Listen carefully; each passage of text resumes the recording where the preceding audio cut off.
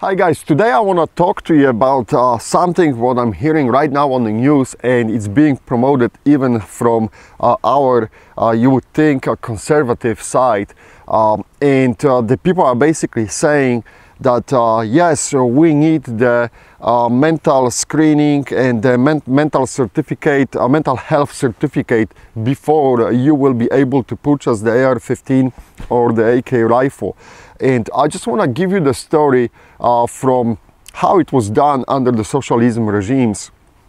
Basically under the communism, socialism, same shit in my eyes. But when the opposition fighters were questioning the government, one of the tricks used by those socialist governments was to declare them mentally unstable. So if you are questioning the socialistic paradise, you have to be crazy.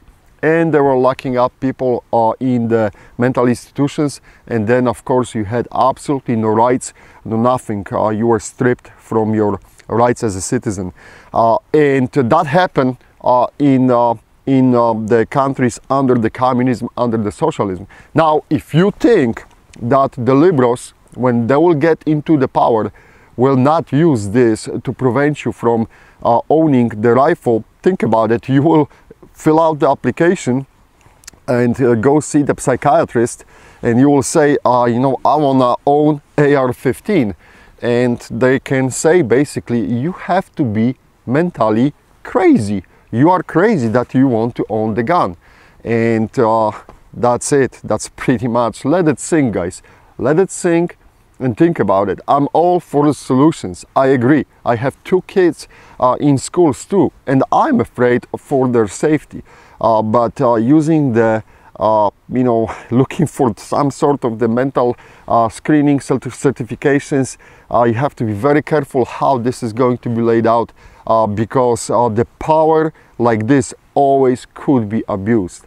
And you know, the moment we are going to lose the Second Amendment because of some conditions which the politicians are putting in place, it will be a sad day for all of us.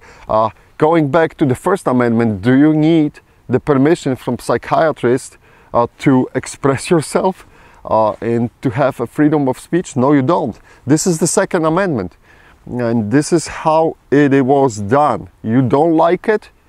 You know, start the political process and repeal the Second Amendment. But as of right now, that's the law, and the Second Amendment guarantees, you would think, guarantees for us the access to the AR-15, to the AK rifles, and to all other rifles. By the way, note that during this video, none of those guns walk out and start shooting on their own.